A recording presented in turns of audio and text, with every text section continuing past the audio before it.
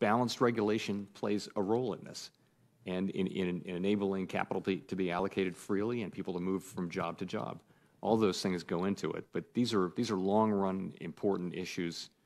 Particularly, another one is the potential growth rate of the country, which is looks like it's slowed down because of aging, really, and demographics and things like that. So these are big issues. We can't really affect them with monetary policy. Thank you. Senator Cortez Masto. Thank you. Chairman Powell, thank you for being here, and thank you for also answering our questions. I appreciate your comments earlier in the introduction and noting which you admitted that the aggregate numbers do look good. But I also noted in your presentation that there's a quote that you say, and it's this: "And while 3/4 of whites responded in a recent Federal Reserve survey that they were doing at least okay financially in 2017, at least okay, only 2/3 of African Americans and Hispanics responded that way when it comes to financially whether they were doing okay." And I think that's what this comes down to. It comes down to those individuals who are living out there who are struggling, how much money's in their pocket, how much it can pay for. I noticed you talked about the wages are up 0.27%, price index increased to 2.3%. So in response to Senator Mendez's question about the steps that you were taking for broad-based wage growth, you answered several things. But let me ask you this: is it your opinion that it is the Fed's responsibility or role to do something about wage growth, broad-based wage growth, to play a role there? I think what you've assigned us is literally maximum employment and stable prices. So, and also financial stability. We have an overall responsibility for that.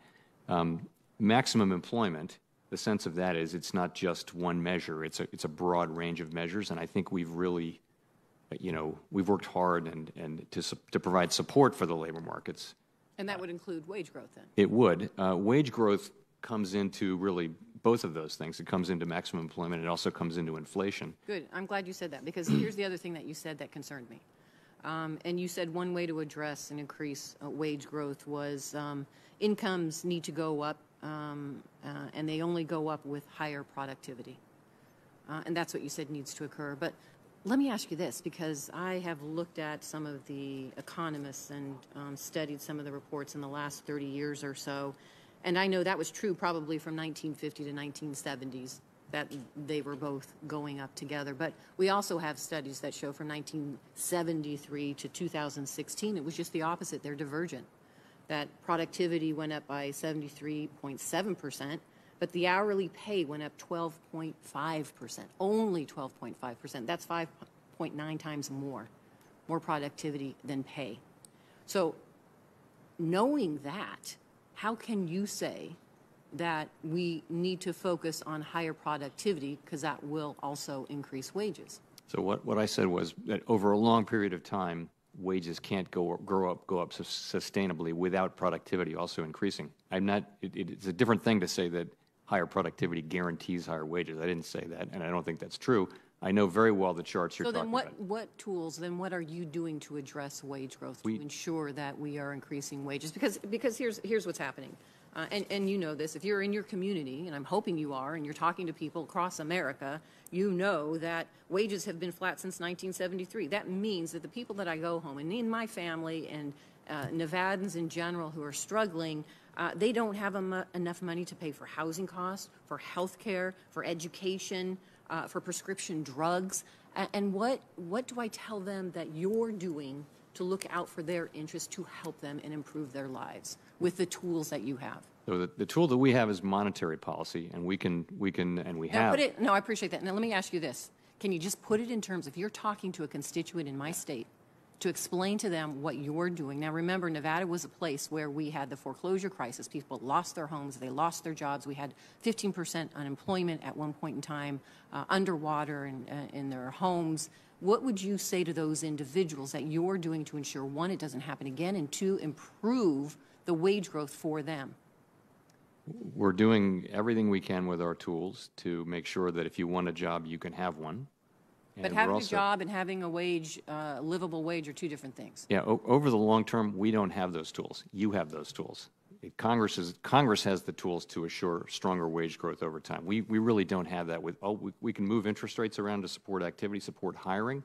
We don't have the tools to support higher productivity, for example, which tends to lead to higher wages without But as guaranteeing them. economists, you can work with us and tell us the tools or the things that can be done, like increasing the minimum wage, that might improve livable wages for individuals, correct? So I would say principally, over long periods of time, investing in education and in skills that's the single best thing we can do to have a productive workforce and share prosperity widely, which is what we all want. And I know my time is up, and I appreciate that. But I'm concerned. Is that based on your own individual opinion, or is that research or data or information that you know that shows that? It's a lot of research. Okay, thank you. Senator Donnelly. Thank you, Mr. Chairman. And thank you, Mr. Chairman. Mr. Powell, I'm worried about farmers in my state. Okay, I checked about an hour ago. Soybean prices are $8.40 a bushel, well below the cost of production right now. Corn is $3.48 a bushel, well below the cost of production.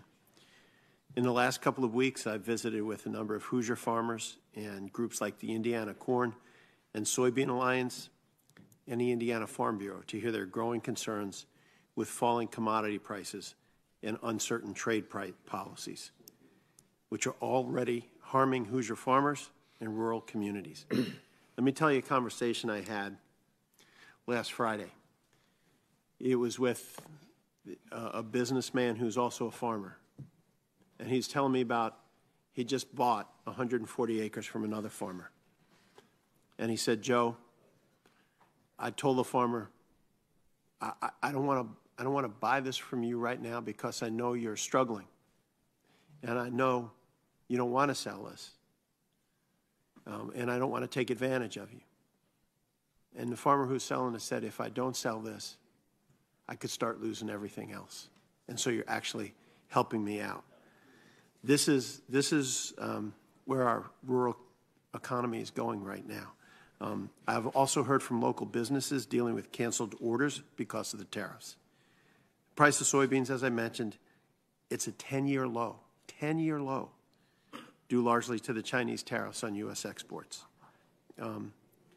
This current policy, what I worry about is that it's already damaged foreign export markets that took decades and decades to build. And so what I'm asking you is, what would be the long-term impact of falling commodity prices and reduced agriculture exports on rural communities, which are struggling in so many ways already?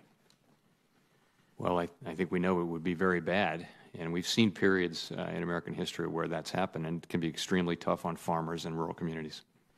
And if they lose the markets that they've developed, I was over in China talking to some of their defense leaders a few years ago about North Korea, and was walking through the airport, and there was a group, just by coincidence, it was a flight back home, the flight to Chicago and then go back home to Indiana, a group of Indiana soybean farmers who are traveling the country, developing the market. And what happens to rural communities if China just looks up and says, you know, we found more reliable suppliers? As we discussed, it can be very tough. So as Fed chairman, what would you say to all those farmers who are really nervous, really concerned about what their future will be?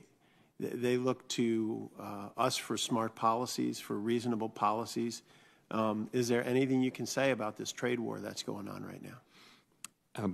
I should, again, start by saying that it's really not the Fed's role. We don't do trade policy. That's Congress and the administration. You know, I think if the current process of negotiation back and forth results in lower tariffs, that'll be a good thing for the economy.